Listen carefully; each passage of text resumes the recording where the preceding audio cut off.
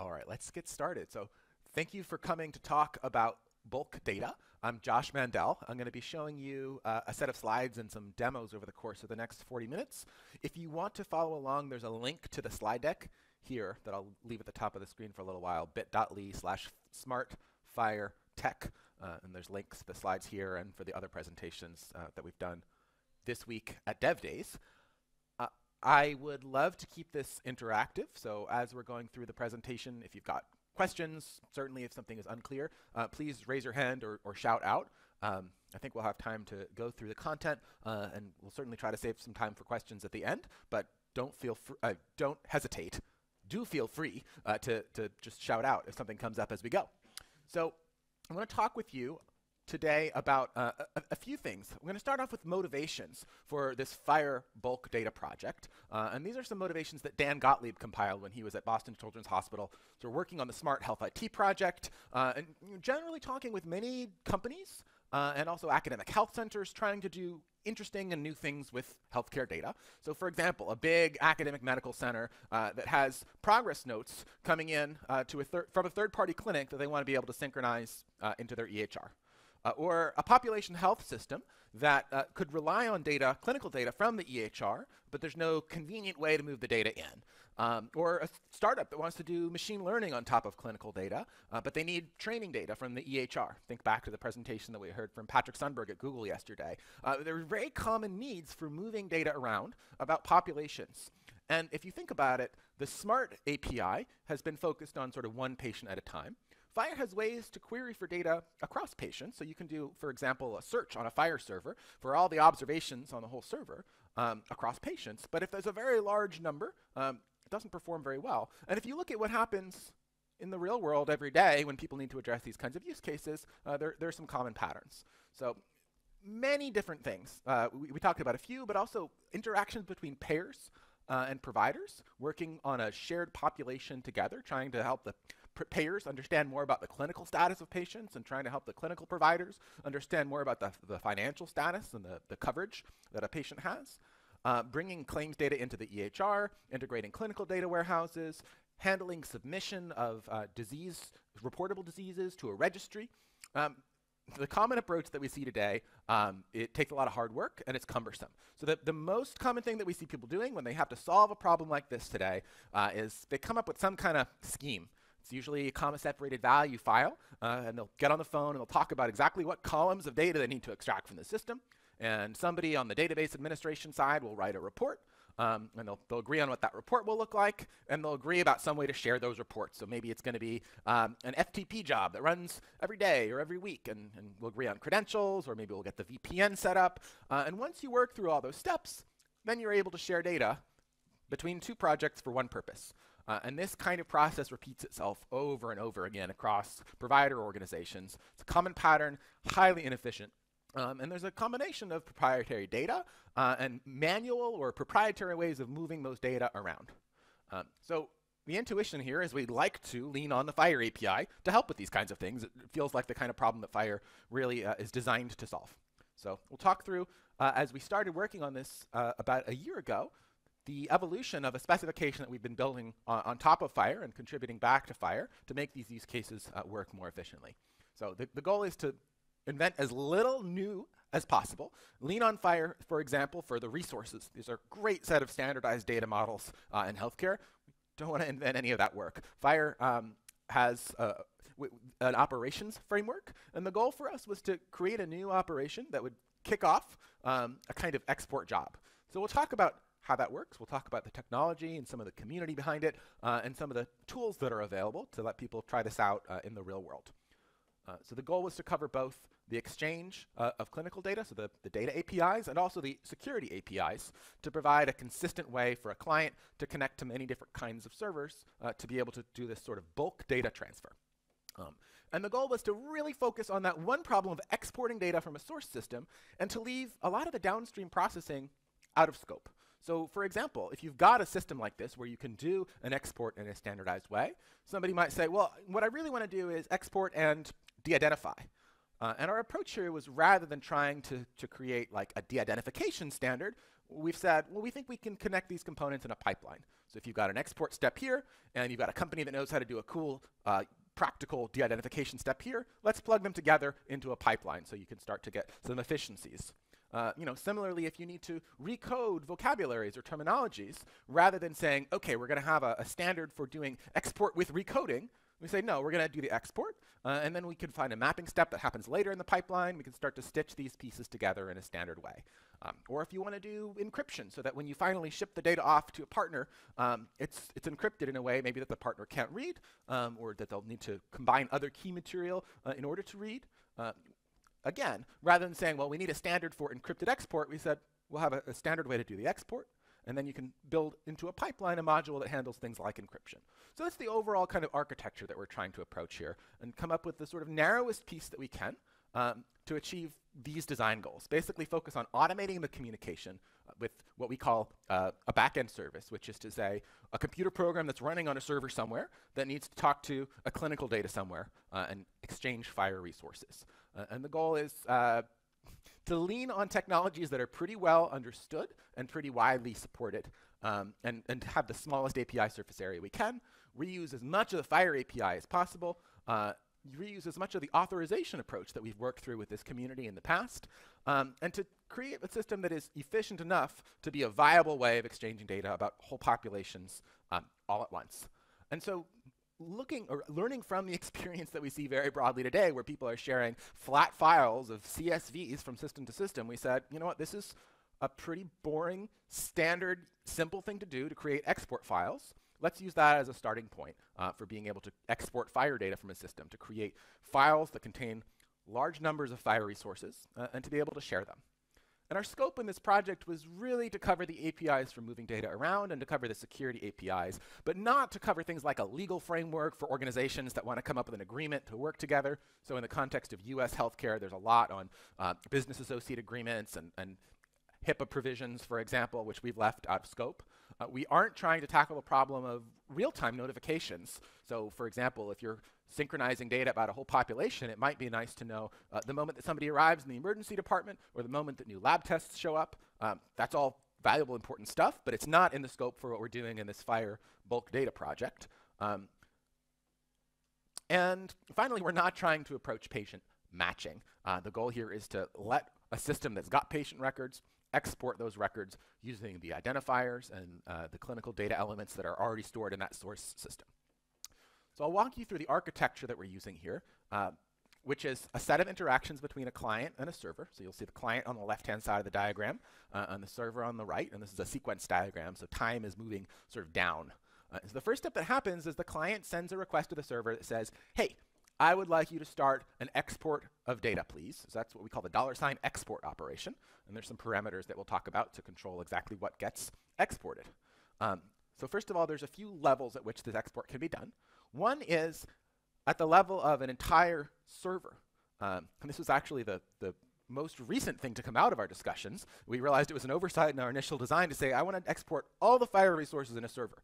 Might not be practical inside of FHIR systems that are grafted on top of existing EHRs, but it's very practical if you think about a cloud-native FHIR server that's running on top of a cloud database, just to say, do a data dump, get me everything out. So that's export at the server base URL. Another thing you can do is say, I want to get out all the clinical data for all of the patients in the system. So that's /patient/$export. Or you could say, I've got a group of patients. Maybe I'm an insurance company and I'm responsible for the care of a certain group. So please export data for all the patients that belong to this group. And those are the 3 levels of export that you can perform in this spec. And so far, it looks like same as calling any other FHIR operation until we add the following header, which is prefer respond async. And that is to say, the client isn't expecting to get a response that has all the data it's looking for right away, but rather it's asking for an asynchronous response, and we'll talk about how that asynchronous response works. There are a few additional parameters that the client can supply at the time of doing this export. So one is, what format should the exported data be in once it exists? And out of the box, we define exactly one format that's a required format, and that's ND-JSON, new line delimited JSON. We'll show an example of what that looks like. The client can also pass in a parameter called _since, which is to say I'm only looking for resources that have been updated on or after a particular instant, a particular timestamp. The idea being that a client exports data once when it first connects to a new system, and maybe it's going to connect, daily or weekly from then on, and it should be able to just ask for what's new. So the underscore since parameter asks, gives you a way to ask just for what's new since the last time you've checked in. And then we also have some very basic filters on the type of resources that you want to get back. So that's the underscore type parameter, which is basically a way for the client to provide a list of resource types that it's expecting to export. And I want to note here that some of the FHIR types are very coarse-grained. So you can export observations, that's something you can ask for, but there's no way here to ask for just the vital signs observations or just the hemoglobin observations. It's a pretty coarse-grained kind of mechanism for filtering by type.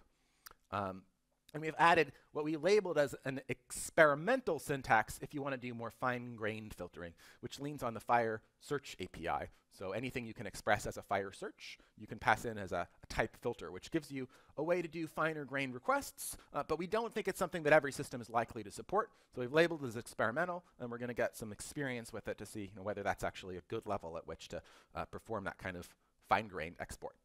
So those are all the parameters on this kickoff request. And what happens is the server doesn't produce any data right away, but it does produce a response header called content location. So that's a URL where the server is telling client, here's where you should go to make requests about the current status of this export job. So there's a job that's been kicked off, and it's running sort of in the background somewhere. And then what the client is expected to do is to request that URL from time to time, to poll on that URL. And it'll, so it gets back the content location as a result of that kickoff response with this 202 accepted header. And then it can start to do this polling step where it does a get on that content location.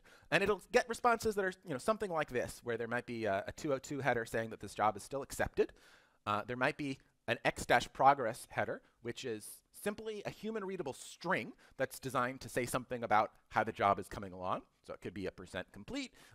It could be just information about how long the job has been running, anything that would be suitable for showing a person. And then there's a retry after header, which is a hint to the client about how long it should wait before it makes another request.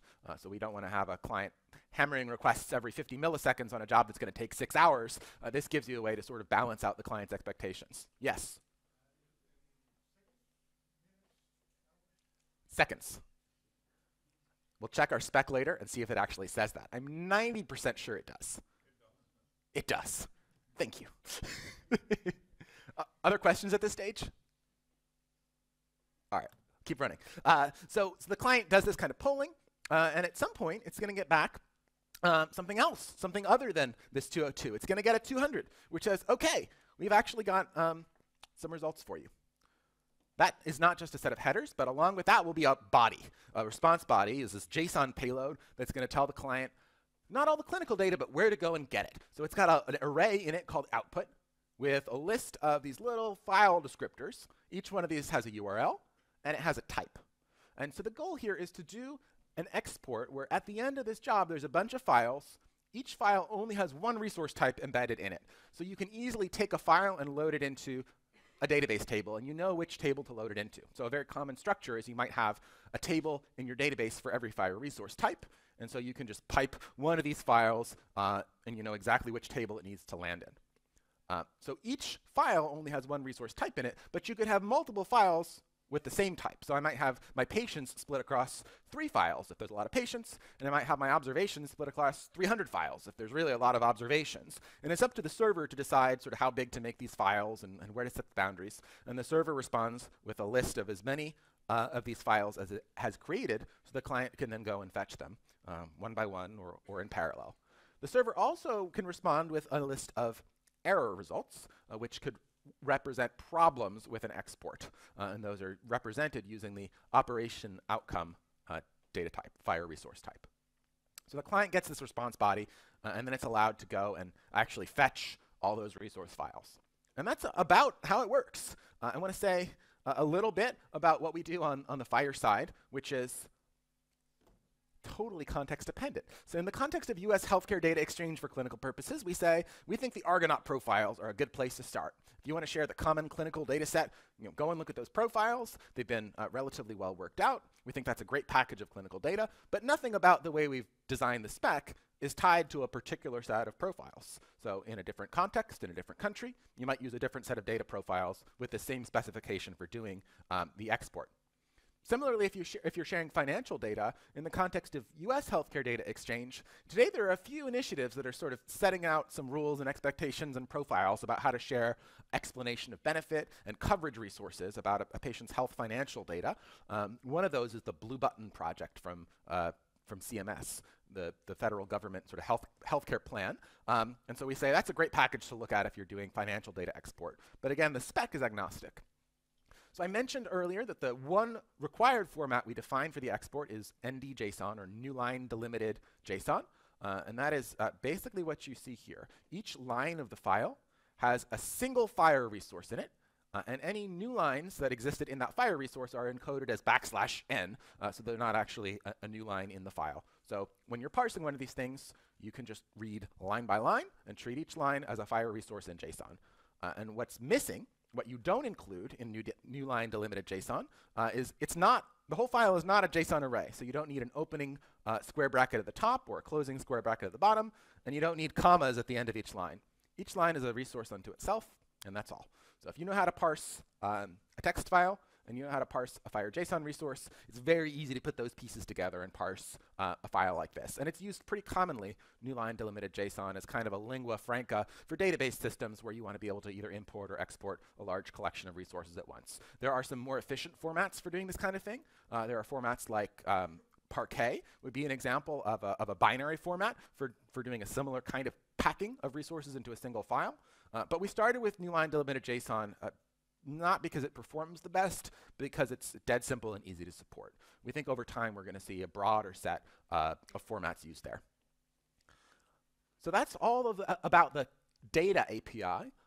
We've also published a specification, or we're in the process of publishing a specification for the security APIs to go hand in hand with this bulk data export, because we want to solve this end-to-end problem where a client needs to connect to a server pretty generically. So you don't have to use any particular security spec with that bulk data export workflow that I just showed you, but this is one that's been designed to work well with it, and we think it's one that we're reviewing in the context of the Argonaut project for US-based data exchange. The idea here is that app registration or client registration with an EHR system is something that happens out of band. So it could be using something like a dynamic client registration protocol. It could be a registration that happens by visiting a vendor portal or making a phone call. But somehow, an app registers itself with the EHR system. And it registers a public key formatted as what's called a JSON web key set. It could be an RSA key. It could be an elliptic curve-based key. But it registers that key with the EHR so that later when it needs to authenticate, it can do so using asymmetric signatures. Now, there are two ways that the app can actually do that registration. One is by directly supplying a public key, and two is by supplying a URL to where the app's key set lives. And for a few reasons, we think the URL is the preferred pattern, mainly because it allows that app to later rotate out its keys. So if it wants to change its keys every month, that provides an in-band kind of mechanism for doing that key rotation. Did you have a question? Okay. We also should say something about scopes. So as we do in Smart for user-facing apps, we also have a set of scopes for these backend services that want to get an access token. So for user-facing apps, the scopes would start with patient / or user /, indicating that they're supposed to be good for getting data about one patient or all the patients that a given user has access to. Here we have scopes that start with system /, indicating these are system-level scopes that give you access to all the data in the system. And there could be caveats there, right? Under the hood, a given client may have authorization limitations that are imposed by an EHR, but this system / is a way for the client to say, here's what I'm expecting to get. So scopes in OAuth are a kind of negotiation. Client says, I need system / patient.read and system / observation.read, and the server at a high level can say, yep, I gave you all of them, or no, I gave you a subset. A server can even give the client more access than it asks for. The protocol just says the client asks for a set of scopes, and the server responds with a set of scopes. And the goal here is to have the access tokens themselves, while they are bearer tokens, so all you need to do is include that token in an authorization header to use it. They're short-lived, so on the order of 5 minutes is our recommendation, and the backend service can fetch a new token using this mechanism anytime it needs to.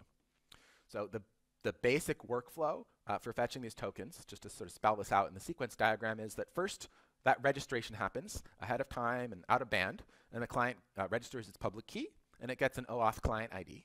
And then later, when the client needs to get an access token, one of those short-lived tokens, it creates a signed request in the form of a JWT, a JSON Web Token, sends that request to the authorization server. The authorization server validates it, and assuming everything is valid, it returns with one of these short-lived access tokens that the client can use to start interacting with that bulk data API.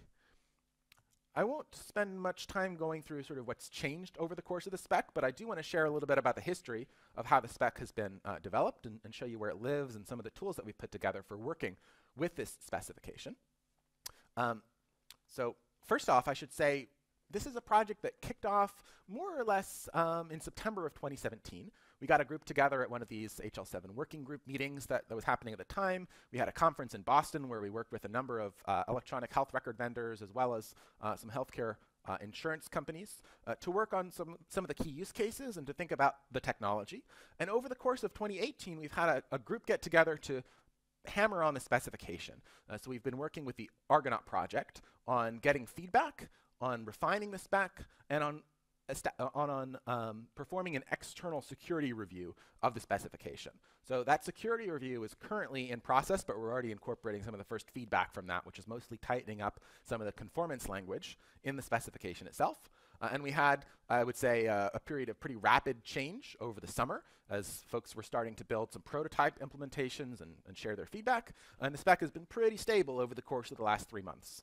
We'll talk a little bit more about timing, but the goal is to publish within the Argonaut group, publish a spec by the end of 2018 or in early 2019. And the goal would be then to hand that off to the HL7 kind of standards process to put this through a sort of formal balloting step. But my goal has been to make sure that we can get some real-world implementation experience and have a spec that's pretty stable before we try to go through that formal process of standardizing it.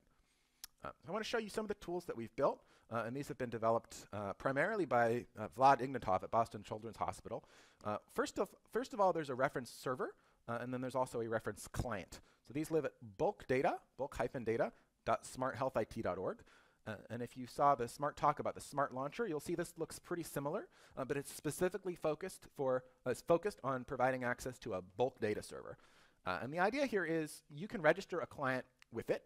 There's a few ways to do it. You can paste in your JSON Web key set URL if you're hosting that key set somewhere, or you can supply a key set directly if you want to just paste it in.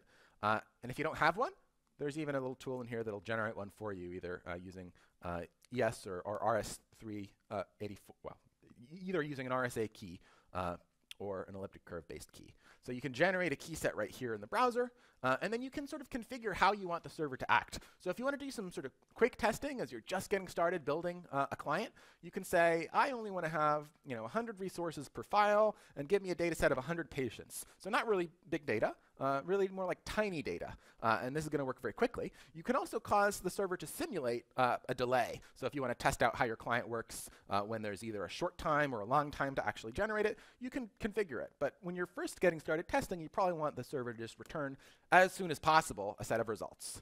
So this would be like when you're first getting started, this is the easiest way to make the server fast and to make your feedback loop very tight. And so when you set up all this configuration, that gets memorialized in the URL. So if you are working with another developer in your organization or somewhere else and you want to both test against our demo server, you could just copy this whole URL and send it to somebody in an email, and they'll paste it in, and they'll get a configuration screen that is populated exactly like this one. The save button here gives you an easy way to copy it, but it's just the same thing as copying the URL from the URL bar. And you can also download the whole client configuration into a config file that is a format that works nicely with our sample client. So let me show you then some of our sample client or client infrastructure. So once you've configured a server like this, you got all your settings there, you'll get what's called a FHIR server URL. And you could just copy this and treat it like the base URL of a FHIR server. So for example, I can paste it into my browser. Let's see if this works. I'll try to get metadata. Only the JSON format is supported. So if I want to do this properly, I'd have to do something like this. Okay, so you'll get a metadata statement. And the thing is, this is going to act like the base server, the base URL of a FHIR server. That's a server that doesn't have a lot of capabilities turned on.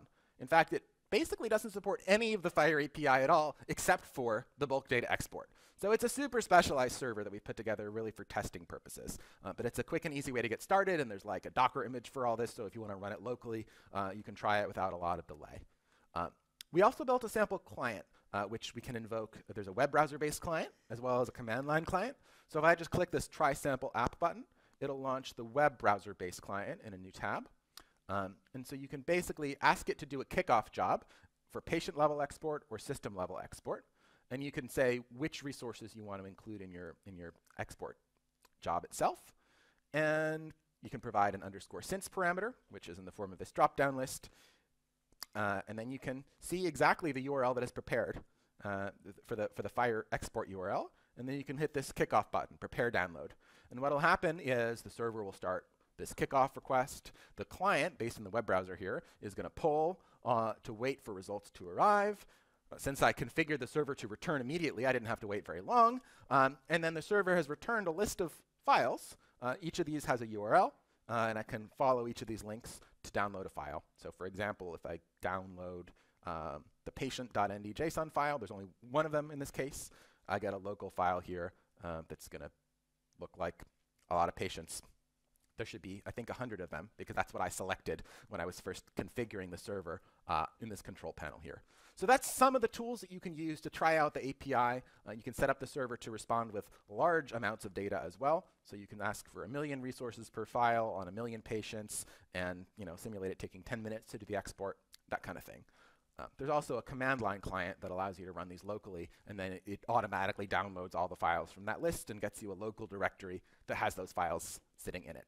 So that's a quick tour of the configuration tool of our GUI sample client, and I'm not going to do a live demo of the command line client, but it has a very similar kind of workflow to the web browser-based client. It's just you'll automatically get a set of files downloaded locally. There's links to this from the presentation if you want to try this out. There's a Node.js app here for the GUI client, or for the CLI client as well. For all of you who are in here in this room with me and not over there in that room with Ryan Brush, I recommend that you watch Ryan's talk after DevDays. He's got a fabulous set of tools that he's been working on at Cerner and open sourcing, which start to get at the question of, what do you do with all this data once you've exported it? How can you start to ask interesting questions over large sets of data in an efficient way? I wanted to give you just a quick example here of the kind of thing that you can do once you've got a pile of these new line delimited JSON files, either sitting on your local hard drive or sitting in a cloud storage bucket or blob store somewhere, often in the cloud. And so one tool among many that you can use to do analysis on these kinds of data sets is Apache Drill. Another one is Spark SQL. And these kinds of tools, you can point them to just a list of static files that are sitting on a drive somewhere, and it will figure out the sort of semi-structured JSON of those resources and allow you to do things like running a SQL query over it. So you can, for example, summarize across all the files that start with observation star.json, so it could be 1 or 100 or 1,000 files like that, and say, show me all the codings that are used and find me the ones that are used the most often. So you get a list of the observations, the kinds of observations that show up the most often. There's active work happening right now in the FHIR community to try to standardize the database representation for these kinds of resources for writing analytics queries. There are some kinds of conveniences that allow you to write queries that are a little more natural. So one example is if you're querying over data with a lot of extensions or a lot of repeated codes where there's different vocabularies that are used to encode data, it could be very convenient, sort of more ergonomic for developers to have a nice shorthand for doing those kinds of queries. And so I've linked here to the FHIR storage and analytics track. There have been a couple of connectathons, and there's an active discussion on the FHIR chat at chat.phir.org to work through these kinds of details and come up with a set of sort of rules and expectations for representing data that makes it a little bit more convenient for this kind of analytics. And I already mentioned a little bit about our timeline, but I just want to wrap up by saying we're in the process of conducting this security review and evaluation. We expect to have a spec published and sort of ratified informally by this Argonaut group. Oh, I shouldn't have touched that cable. but this is a good time in the presentation for the thing to go away. It's fine. We expect to have a spec published by this Argonaut group by the end of the year, and then to hand it off to HL7 for a more formal balloting process. I want to highlight some open questions. So there's a set of performance questions about how well we can actually implement this on top of real-world systems. Questions about the efficiency of formats like NDJSON versus things like Parquet. There's a symmetric concept of an import operation that becomes particularly interesting when you can start to export all the data from a server and you want to rehydrate another server somewhere else. Maybe you want to spin up a new server to be able to run analytics queries against without interrupting the actual workload of a server that's doing operations. And then there's a large set of questions about how you manage groups. So if you're doing exports on a whole group of patients at once, how did that group get defined? Which patients belong to it? Who can create a new group to serve as the basis of that export? And so there's some active discussion happening about how to use some of the regular FHIR REST API to manage the membership of those groups that serve as the basis of the export. So a couple ways to get involved today. Inside of the main specification, which I'll show you in just one sec, there is a link to reference implementations, both servers as well as clients. So depending on whether you're interested in exposing data or consuming data through these APIs, there's a growing set of things that you can connect to and try it out, including some open source reference implementations on both sides. There's a link here to the specification itself, which just lives in this GitHub repository, Smart on FHIR, FHIR Bulk Data Docs. And this spec is effectively 2 pages. There's one that describes the export APIs and one that describes that security API, backend services. And we haven't yet even tried to render this to a fancy web page. We're just using the GitHub markdown rendering and saying, if you want to read the spec, you just come here and read it in the preview in GitHub. And so far that's worked fine. At some point we'll get around to doing a proper job of publishing it. And then links as well in this deck to the reference implementations that I showed you and the discussion group, which is the bulk data stream in the FHIR chat. So I will pause there, and if there are questions or comments, I think we've got a few minutes to open up the floor. Anybody? Thoughts? Please. Did you mention de-identification, reference implementation or something? I mentioned the word de-identification in passing, mostly to say it's something that we think is important but out of scope. But we've talked with a few groups who are interested in sort of building this as a component of a pipeline, which is to say we don't think it's part of the bulk data API, but we think it's something that should play very nicely with the bulk data API. And you could imagine building sort of this transformation step, ingesting data through this API, and then re-exposing it through this API with a de-identification step in the middle. Yeah, please. So the question is whether there's a requirement to export a consistent state. And the short answer is no. And there are a few notions of consistency that might be relevant in this context. Referential integrity is a great example. If you're exporting a resource that links to another resource, or are you supposed to include the referenced resource? What we say today is a couple things. We say the server that's in charge of the export should do sort of use its discretion to figure out a data set that actually makes sense given what the client requests. And we say that if you're exporting data about a group of patients, FHIR defines something called the patient compartment, which is, if folks haven't seen it, it's worth knowing sort of where this exists in the FHIR spec. What is that? Wow. Should we do this right now? I'm going to review some key points about Google's privacy. Are you ready to review them with me? I agree. Okay. That's coercive. Okay.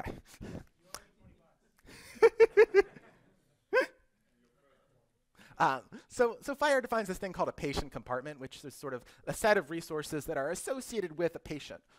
And we don't have a hard and fast rule about this compartment, but what we say is if you're doing data export as an EHR system, you should look at this compartment definition and basically think about exporting all the data that sort of belong to this compartment if it makes sense inside of your system. So it's pretty squishy language that we've used, but it was sort of the strongest thing that we could say that we could get clear agreement about.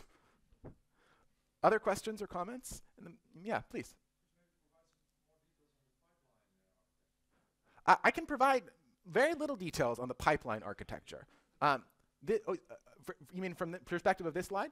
This is really a sketch. The goal is simply to say, we think that if all we provide is this little arrow, if we can cover this with a standardized API, this will allow many developers to build interesting components that do things like data transformations and translations in a way that works with this API without our having to standardize these kinds of pieces. So it's really just a way of sort of breaking down the world of problems and saying that stuff is out of scope, but it plays well with what we're specifying. Other thoughts, comments? Way in the back, please.